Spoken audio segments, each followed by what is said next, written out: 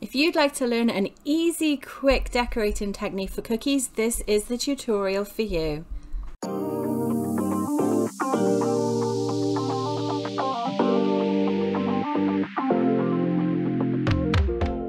Hey bakers, I'm Angela and welcome back to my channel. Today I'm going to show you something that is such an easy cookie decorating technique, and it actually happens before we bake our cookies. So here I'm just going to quickly show you how I roll and cut my cookies. You can see I've got my guide sticks on either side of my cookie dough, just using my rolling pin and the parchment paper to roll everything out nice and evenly. And then as I made these for Valentine's Day, I'm just using some regular 3-inch heart cutters to cut out our shapes. Perfect. So now that we've got our cookie shapes cut, I'm going to add them to my baking tray, which you can see here is lined with parchment paper. That's my preference for when I bake my cookies. And of course, if you want a more detailed video, you can click on the one above that shows you how I make my cookies. Now this is where the magic happens. To create that crackled effect on your cookies, we're actually going to paint them with white food coloring. You can see here I'm using quite a wide flat brush as well. You want to put a nice amount of white food coloring on your brush and then simply brush it onto that raw cookie dough. Straight away you'll notice that it does start to seep into that cookie. It absorbs it slightly, so you may need to go over it a couple of times if you want the really good crackle effect. If you just want it to be fairly pale, you wouldn't need to add as much food coloring with it. And you can do this in different colors as well. Let's zoom in so you can have a bit of a closer look at this technique. There's really no skill level involved in this at all either, and I love that it gives such a nice vintage look to our cookies, which actually would be really hard to replicate once those cookies are baked.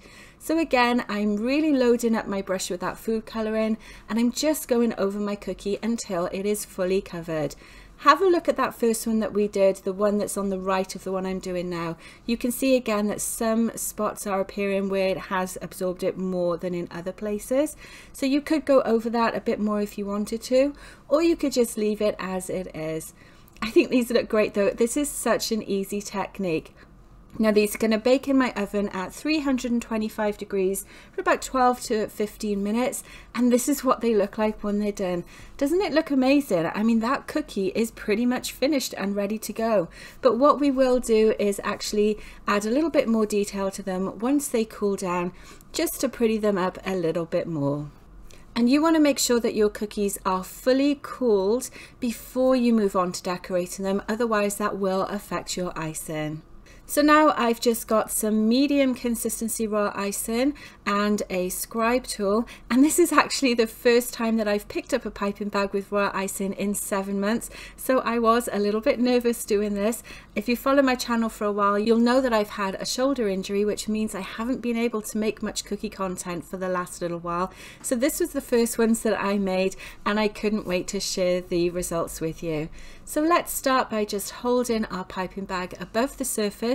We're not touching the cookie at all when we pipe, and then you just want to gently squeeze and let that icing flow and direct it with your hand. Again, you don't want your icing bag to touch the surface of your cookie when you're piping, otherwise you won't get that nice full puffy look to the heart outline that we're piping here. And I think it's just a very simple technique, something that finishes off the cookie really nicely. And you could do these in different colors. You could paint the icing once it's dried. You could even add some sprinkles or little piped flowers to them as well. The possibilities are endless when you do something like this. And I just love that this technique is already done for you once they're baked, so you can just spend a little bit of time prettying them up at the end. And there you go. That's my 4 crackled effect cookies. I really hope you've enjoyed watching this video. Let me know in the comments below if you're going to have a go at this technique, and I'll see you on my next video. Thanks for watching.